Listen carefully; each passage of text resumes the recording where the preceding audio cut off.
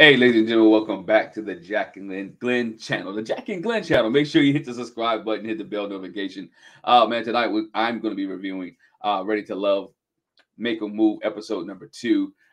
Man, enjoying the show. Once again, if you're new to the channel, make sure you hit the subscribe button, the bell notification. Let's get into this right here. This debacle, this mess, whatever you want to call it. Very good episode, though. I thought it was a decent episode number 2. I'm starting to enjoy this format of this show. What we see first here, we see Tamika Lee, who is the matchmaker on the show, right? Tamika Lee is sitting there with Zadia, with Ashley, with Sharice, with Vernisha, and she's letting them know again that I'm going to arrange dates for you guys. This time, you arranged dates last time. This time, I'm going to arrange the dates for you, and I'm choosing the men, right? I'm gonna do my job. My job is to be the matchmaker. So guess what I do? I'm gonna make matches, right? So she can make matches, and so she brings in these 4 gentlemen, 4 guys that come in. She brings in Maurice, she brings in Ramon, she brings in Marcus, and she brings in Cameron. She lets everyone know who they're going to be with. Sharice is going to end up with Maurice. Her and Maurice is going to end up going to a date. Zadia is going to end up with Cameron. Venetia is going to end up with Marcus. No, Venetia is going to end up with my man's name, Ramon, and then you have Ashley is going to end up with Marcus, right? So once again, Cameron is going to be with Zadia, is going to be with Cameron. Sharice is going to be with Maurice. Ashley is going to be with Marcus, and Venetia is going to be with Ramon. So we have these dates going on. We first see Zadia and Cameron go out on a date. It goes like a little restaurant in downtown New Orleans, down in New Orleans, a little loft type place, and they start to discuss just their interest. Right? He tells her that he's a doctor, which is he's a pharmacist, but he also deals and dabbles in photography, right? He's an entrepreneur. He's been an entrepreneur for most of his life, and so he likes doing different things, right? He's global with his photography. He has people that work for him throughout the world and doing photography. Zadia tells him that she's into fitness and things that she does. They both are, very focused on their careers, and they want to be able to intertwine their lives, and they found that they had a lot of things in common, right? They both kind of from Atlanta. They both ended up in universities in Houston around the same time. Just didn't meet and know each other. The conversation between those two was good. You can see that she's feeling Cameron more than she was feeling Jabari. Maybe because Cameron's more closer to her age. They have more things in common. I really didn't understand why she went out with Jabari anyway from the last episode. Maybe it was just something to do, right? Something different. She wasn't feeling the guy that she previously went out with, or the guy that she was talking to, Richard. And she had to find somebody. So she went with Jabari. Her and Cameron, like I said, hit it off, having a great conversation. And decided that there will be another date, right? They're going to end up going on another date. They're going to get up having more of a connection later, more of a connection. We'll get back to them a little bit because there's a lot goes on with Cameron and Zadia that we did not see, right? Which leads to a lot of the issues that go on in this episode of Ready to Love, Make a Move. Then we go on and we move on. We see Marcus. We see Marcus and Ashley, right? Marcus and Ashley on their date. And you see Marcus, bring their active wear, right? He has his bike. He arrives a bike, brings a bike for her and Ashley. Both of them go bike riding. Ashley says she hadn't been on a bike in like forever. Haven't ridden a bike in a long time. Actually might not even know how to ride a bike or remember how to ride a bike. People always say, it's like riding a bike. You never forget. Well, she forgot, right? She forgot how to ride this bike. But the conversation was there. Marcus takes the lead. He gets her to a gelato shop where they sit down and have some gelato. And this is where Marcus messes up, right? He said, oh, yeah, you look beautiful in that yellow dress. Bruh. One more time for the people in the back. Bruh. You should at least know what she was wearing. You were looking at Zadia, right? You wasn't looking at Ashley. And Ashley recognized that. Yo, you was looking at me. If you bring up yellow one more time, I didn't have yellow on. I had tan on. Bruh, mine was all up in that. I guess Zadia's yellow was so bright that it just kept his eyes focused on the yellow and not on the one that he had to go with. You got to be attentive, bro. You assistant principal.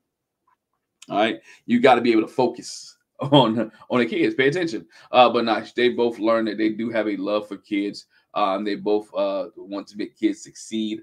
Ashley talks about how she was a speech therapist before she ventured into being an entrepreneur, and that she really wants to make sure that children succeed in life. This was a good conversation between those two, man. They had a good dialogue. You could see where Marcus was trying to make up for his mistake that he made by calling Ashley Zadia. You didn't see too much chemistry, but you saw the conversation was good, and she was really because of his passion for kids, that she really was in tune with his passion for kids. And it was something that Donald did not have. So I thought their date was a little cute. Then we saw Sharice and Marcus go out on their date. Sharice and Maurice. Maurice is an attorney. He likes going out on dinner and meeting people. Doesn't like to be a homebody. He does own his own practice, right? He owns his own practice, which is good for her because she likes money, right? And she's an entrepreneur, so she's business mindset.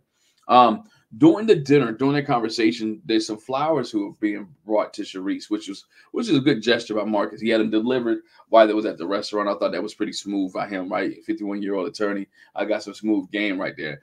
He brought some flowers to her, and that was one of the things that she really appreciated. She liked that he was thoughtful. It was real thoughtful for him to bring her flowers and treat her as a woman in the high class that she wanted to be treated at. But then she finds out that, Maurice has 4 children, has been married before, right? She tells him that she has never been married. She doesn't have any kids, but he's been married, has 4 kids, and his youngest is 21. She still thought that was a little bit of a red flag that he has 4 kids. But I'm thinking here, at this point, at her age and what she likes to date, it's going to be hard, right? Hard pressed to find somebody in that age group that she likes and her age group that she prefers not to have any kids. That's just my opinion, right? She's about 40. I think Sharice is in her mid-40s, 44, 45. Dude, Mark is 41. So it's hard in that age group not to find anybody that has any kids. If you find a man that doesn't have any kids like that, that's kind of like, and if you find any women that don't have any kids at that age, it's kind of rare. I mean, at this point in time, hate to say it, but it is. But while they're in Mr. Dinner, it's like pulling teeth because she's pulling questions out of him, and he's just talking about, man, this food is really good, right? This food is really good. You would think, because he's an attorney who would have conversation for days, right, that he would be able to converse regularly, and the conversation would just flow. It did not. It was like crickets. It was crickets, and she was pulling teeth. And then when she did get an answer from him, he was giving one-word answers. Like you're supposed to get to know her, right? You're supposed to get to know me. We're supposed to know each other, and you're not doing any of that, right? Like, bruh, have a conversation, get to know her, right? How do you run out of something to talk about on the first date, right? I know you don't want to talk about your kids, talk about your practice, find out what she does for a living. Hey, how do you do it? Matter of fact, how are you end up on this show? Like, you're beautiful. Why are you here? You haven't hooked anybody up yet. Why haven't you been married? Those are a lot of things that you can discuss. But he's just like, food's good, huh? Man, this food is really good. Food is really good. Come on, bro. I don't see this going. This is not going to go much further. Not going to go much further. Then you see Venetia and Ramon. They go out on a little date. And as they on a date, she began to find out that Ramon had played basketball, right? He's a pro basketball player who just came back from overseas. And they both they love for travel. Like, she wants to travel different places. And some places he's been, like France and Paris, and Paris is France, different places like that, right? He's been traveling, playing basketball over the world. Then she asked him, when was the last time you had been in a relationship? And bruh start stumbling and stambling, 2008 was the last time he's been in a serious relationship. Now, it doesn't say he's been with somebody. I'm not going to try to stereotype basketball players, but you can figure it out, right? She's like, he ain't been in no commitment. And then that relationship was only like for 2 years. So when you was in your 20s, you was in a relationship, you're not committed enough. She really said in her vignette, it's not serious enough. He doesn't have enough life experience to be with me. Doesn't have enough life experience to be there. And so that's how they date. When it wasn't much to it, they answered questions. He did make her laugh. She said she had to make she has a decision to make. I think that's just production telling them, oh, I do have a decision to make. I think her decision was made up when Bruh said he ain't been in a relationship since 2008.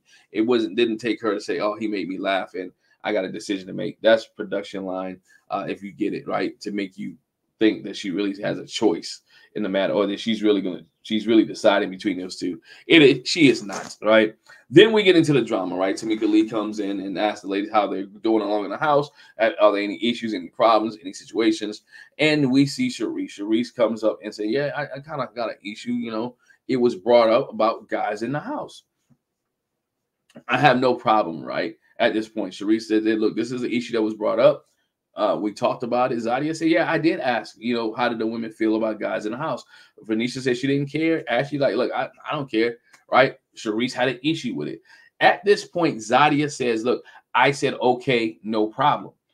Sharice still goes on, which makes me believe, did Zadia actually, when she said, okay, no problem, did the conversation stop? Did they really move on? Or Sharice really stuck on this thing because Zadia even asked a question? It's okay for people to ask questions, right? I need to know, how else do we set boundaries in the house if no one asked a question? Do you want me to bring toilet paper on a toilet paper roll, right? Do you want me to take it? Am I supposed to take out the trash? Who's taking out the trash? Who's buying the food? Who's doing all this other stuff? Those are questions when you're living with people, you ask. Zadia said, okay, you don't feel comfortable with men in the house, that's fine. We go, and when we get onto it, we realize that Zadia really abided by the rule, the fact that Sharice didn't want anybody in the house, because later on we find out that Cameron came and picked Zadia up and they went out, right? So with this being said, if Zadia abided by the rules that Sharice set, which means I don't want any men in the house, so instead of bringing a guy in the house, Zadia went out, then what is the problem? Right? Somebody is something not being said. Did Cameron seem like he didn't, when Sharice was talking to him later on, didn't seem like Cameron said he came to the house. He came to the house to pick her up and like never came in the house. So I don't get where the beef is at there. I understand. Now, this is where I have a problem with Zadia, because when it was asked, then Sharice goes on into, kind of why she's pissed off and mad at Zadia, because Zadia gets locked out the house. Y'all ain't got a key to the house. Nobody got keys, right? Nobody thought to get these 4 women keys. Like, they may not all stay in the house with filming. Like, they don't get it, right? Somebody should have a key to the house, or all 4 of them should have keys to the house. Women who living in a house, let's have keys, right? Makes sense. So either way, Zadia goes out with Cameron, as we mentioned. We find out later, but we got to tell the whole story. She goes out with Cameron, calls Cameron, they go out and they have a conversation. They talk all night long. And then Zadia comes back in the house around 7 o'clock in the morning. Sharice said she was waking up, not really up, but was up, whatever you call it. Zadia calls her, which believes that Zadia called the other girl. Did she call Venetia? Did she call Ashley and got no answer? Or if Sharice is the only number she had. But either way, she gets to Sharice and asks Sharice, can you open the door? Sharice gets up, open the door. I guess Zadia didn't say thank you, I appreciate it, none of that stuff.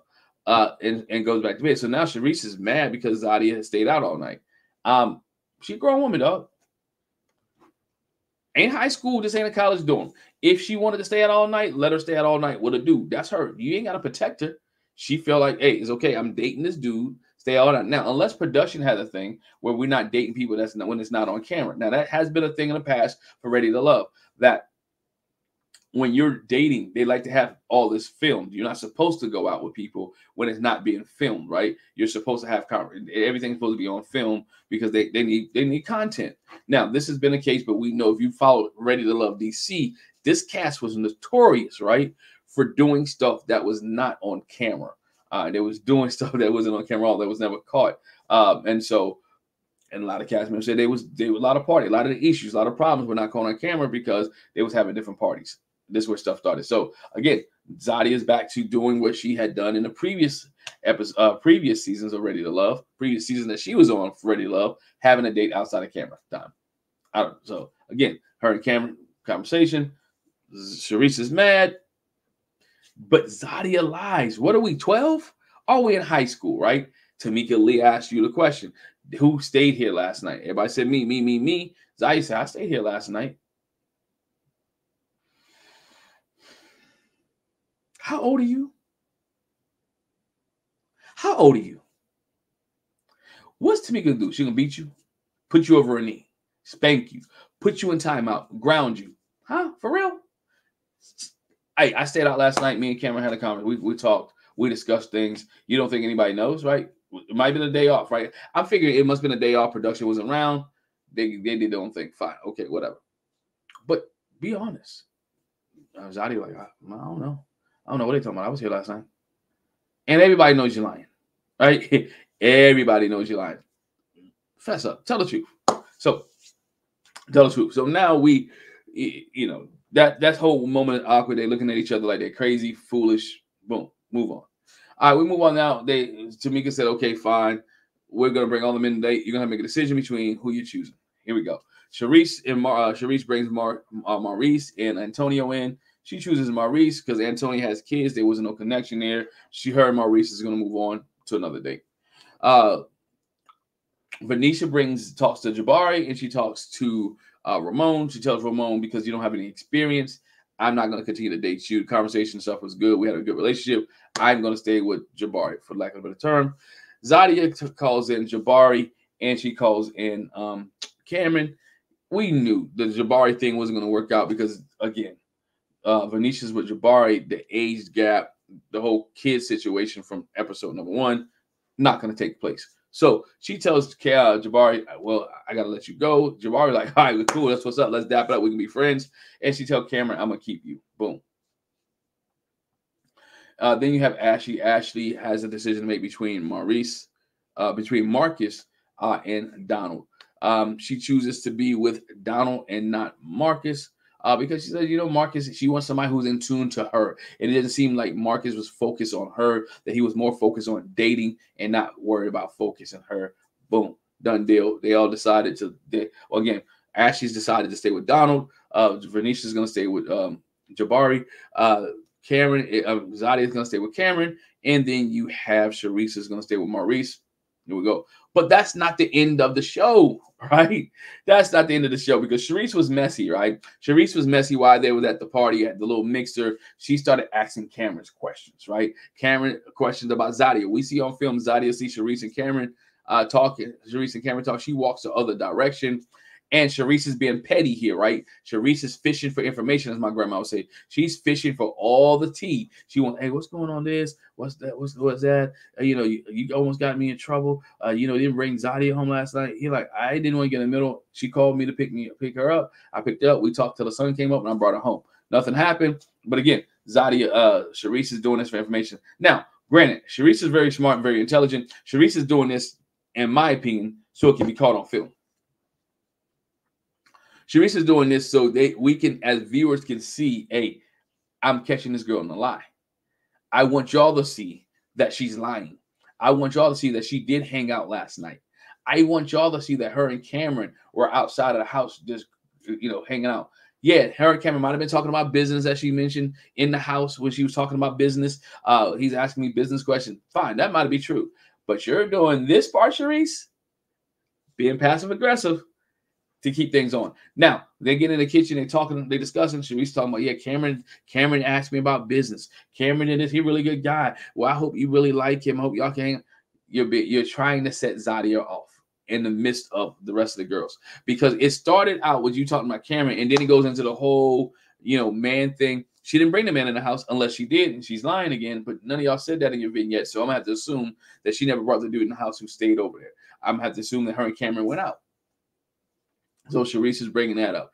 Then she brings up the fact that, you don't talk to me like that. I ain't come here for all that. I want to make sure I'm safe, this, that, and the other. She like, Zadia, I said, okay. I was cool. They both are strong-willed women who don't let things die, who don't let it go. This right here is petty. It should have been over a long time ago. When Zadia said, okay, cool, no problem, she goes out, fine. If Zadia wants to stay out all night long, by God, she's old enough to stay out all night long. Just know not to call Sharice to let you in the house. You should have banged on the door. We'll hope Venetia and Ashley woke up, because when you call Sharice, you let her into your business. And Sharice like, you didn't wake me up. You didn't even say thank you. If Zadia said, if I knew it was an issue, I'd have said thank you. You didn't have to know it's an issue to say thank you, right? Some things are just common courtesy. 7 o'clock in the morning, you open the door. Hey, I appreciate it, man. Thanks for letting me in. Man, me and Cameron had a great night. I'm getting ready to go to bed. See you later. Blah, blah, blah. Whatever the case may be. It's nice to be nice, be appreciative, and move on. They will not let this die. And we find in the show with them two getting into it, them two having an argument about, about waking her up 7 o'clock in the morning. And kind of, it seemed as if Zadi was just laughing at Sharice, and Sharice went from 0 to 90, right? 0 to 100. Hey, it is deeper. I also wanted to bring out too, I don't think Zadi is really that much into Cameron, or she just don't want to be touched, right? That's why I really believe that they stood up and talked all night long. Because if they had did something, she wouldn't have had an issue with him putting his hand on her back, right? When he walks her inside. If there was much more to it than them being up all night talking, you don't have a problem with him putting her hand on the back or putting his arm around you. It wasn't aggressive. Zadia did mention when she was out with Cameron that they had not